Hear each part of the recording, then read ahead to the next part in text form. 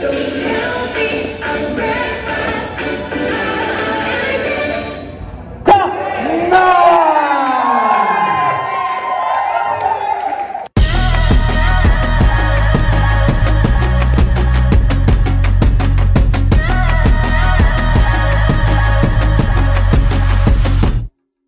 guys, what's up? Good morning. It's Chezka and today with me is my mom.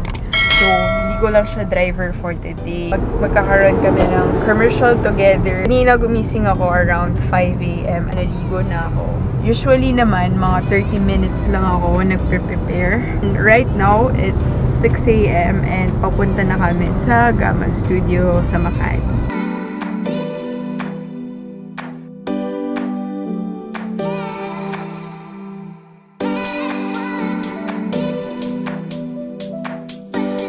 Anyway, kaya ako gumawa ng vlog about it para may idea kayo kung paano ngayon ang TV commercial in the new normal.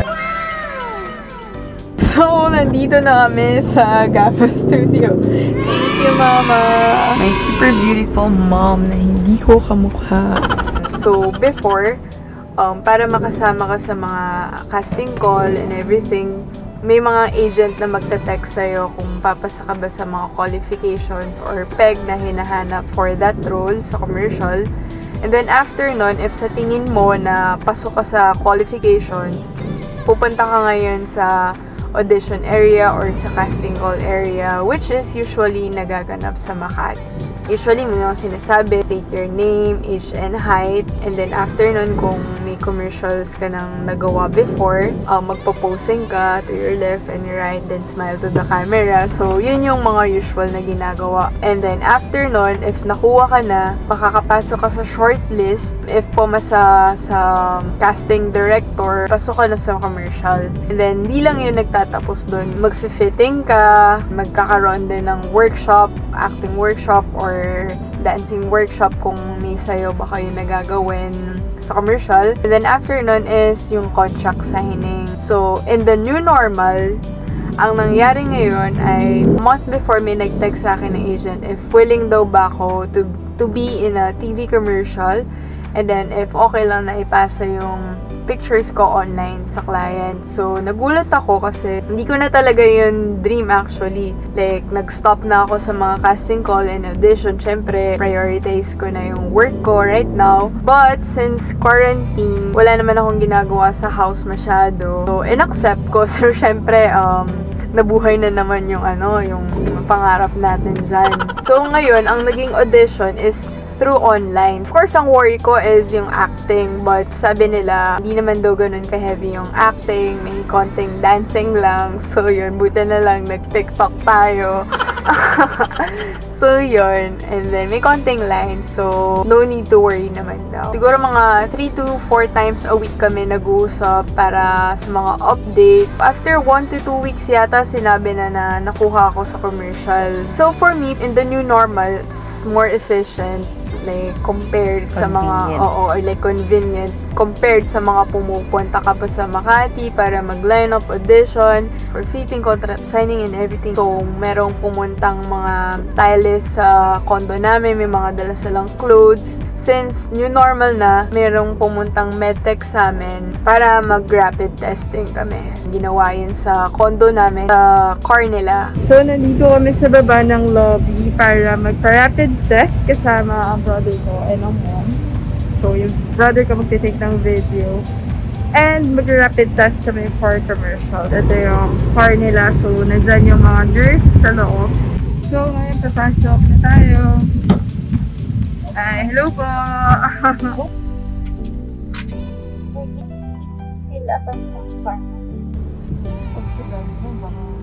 Masakit ba yan? Depende sa pain tolerance mo. Masakit pa dyan yung break up yun.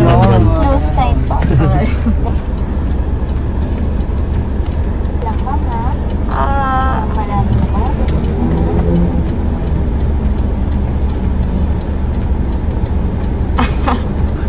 Okay lang po tayo? strong.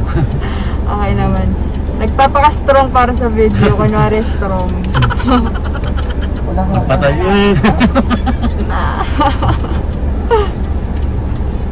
Marami pa po kayong pupuntahan today. Kayo lang na. Kayo lang. Kayo lang kung sinagawa. Tapos na. Nice. Sana negative, no? Thank you, thank you. Tapos na. Ma'am, pwede pa video. Ay, sige, sige. Salamat po. So, dito lang muna kami sa lobby to wait. Ayan, nandiyan pa yung car. Ha? Okay. Yay! Ayan na ang result. So, ayan na. Nag-wait na kami? Kayo naman magbukas. Hala, nakakatakot naman. Sino? Nakakatakot naman. Ayun mo. Negative eh. Yay! Thank you! Bye-bye! Negative kami! Nagkaroon kami ng welcome gifts or welcome package from Energen. Wow! Ha? Mabigat siya? Ah, okay. Teka. So, we got our welcome gift from Energen. So, yan. May pa-bouquet. And then, may mga products from Energen. Yay!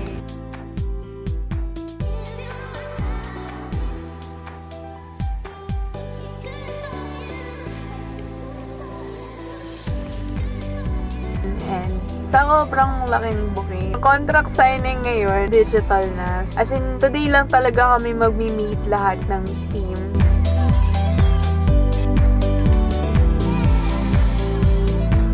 Yes, ready siya.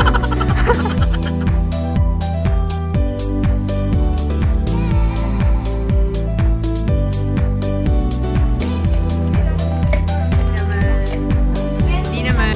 I miss Nikki. Oh, yung Ford. Hello to my hair stylist. And to my stylist, Miss Ien. Hi.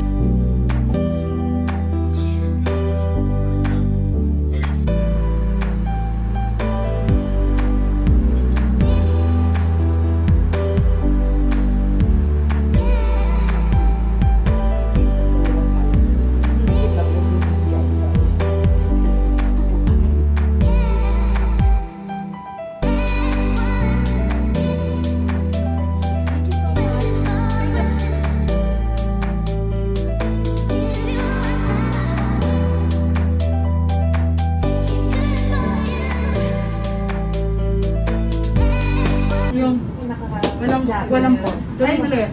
1, 2, stop. 1, 2, and stop. Last 5, 6, 7, and tap, tap, tap, tap, tap, tap, tap, tap, tap, tap. Thanks, Mom. Amodia. I like the pride. You can feel the pride. Mighty. Running it. And Smile. 3, 2, 1, action! Korean Energen generation. You grow with a healthy breakfast, not just Sundays, but every day. Smart casting.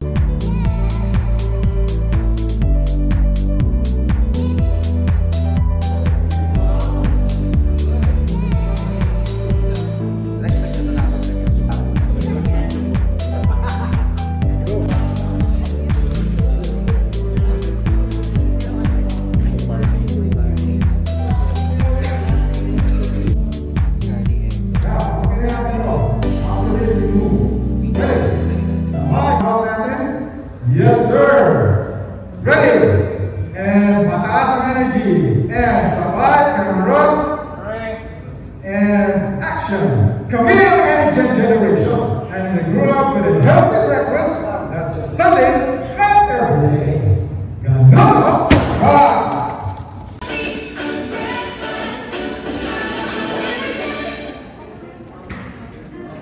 Check photo is good. Music.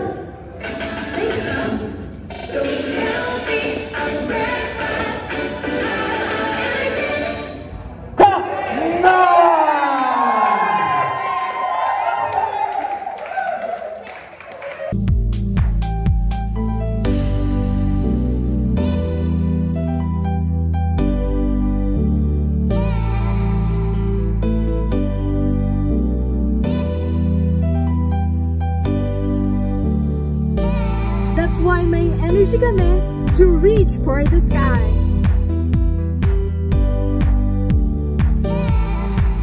Sustansyang pagkainumin. Entertain and action. That's why may energy kami to reach for the sky.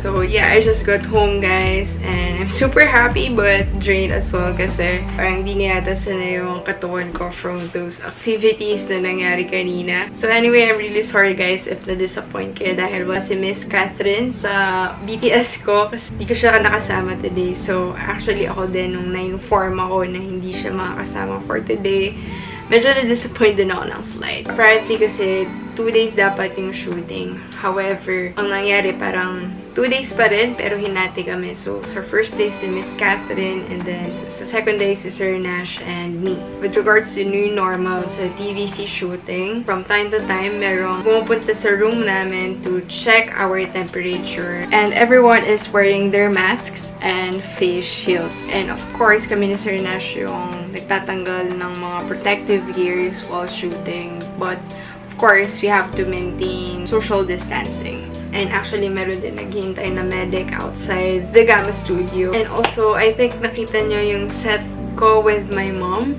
And apparently, extra shot siya and hindi siya na-include sa actual commercial. But nonetheless, I'm still happy because I was able to share the set with my mom. And actually, na-teary-eye ako nung we were acting. I mean, super surreal na at this lifetime, we were able to experience this unusual, super unusual bonding experience. And also, na-appreciate ko lalo yung beauty ng mom ko. She's really beautiful inside and out, and I'm so lucky to have her. And hopefully, sa next life ko, siya pa rin yung mom ko. So, just when I thought I had already let go of my dream being seen on TV, my passion and commitment to my profession took me here. Life has its way of surprising you.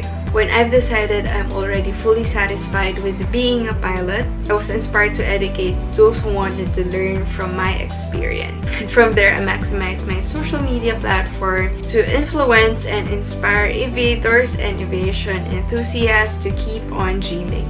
And because of that, my childhood dream of being seen on TV has come true. Kaya guys, just keep on dreaming. Ako nga akala ko patay na yung pangarap ko eh. Pero guys, nag-resurrect!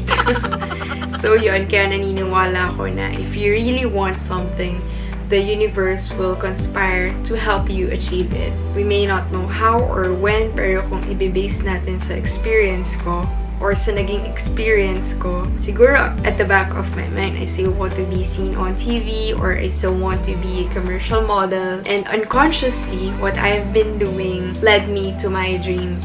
Just keep praying and have faith. Our prayers have no expiration date. You never know when, where, or how God will answer our prayers. But one thing is for sure, it is worth the wait. And please do know that dreams could be delayed, but it never die. For dreams are realities waiting. It's true, it may take more patience and faith. Imagine, more than decade ago na nga yung dream ko na yun eh. And ngayon lang talaga ako nagkaroon ng big break. Hindi naman talaga ako talented like those actors and actresses na we see on TV. I'm not like them. But I didn't focus on what I can't do, but I focused on what God can do. But anyway, if it's really meant for me, it will happen naman. So anyway guys, I just want to share na I'm really grateful for the people na nakatrabaho ko today. Kasi super talented na lang lahat and ang dami kong natutunan sa kanila. So, thank you so much. And also, I'm really happy, proud, and grateful to be part of the Energen family. So, that's about it, guys. If you like this video, please don't forget to like, share, and subscribe.